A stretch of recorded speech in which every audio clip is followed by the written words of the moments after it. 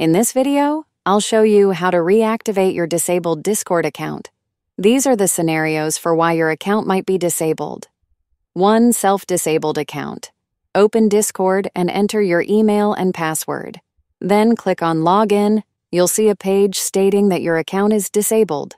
Click on the Restore Account button, located under Return to Login. You'll be logged back into your account.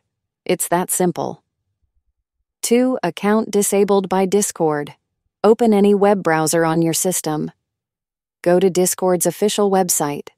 Click on Support at the top of the website.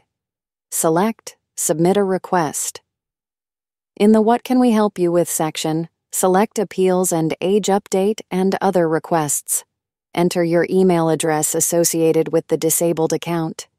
In the How Can We Help section, choose Appeal and Action taken on my account or bot. Then, in the What Would You Like to Appeal section, select an action taken on my account.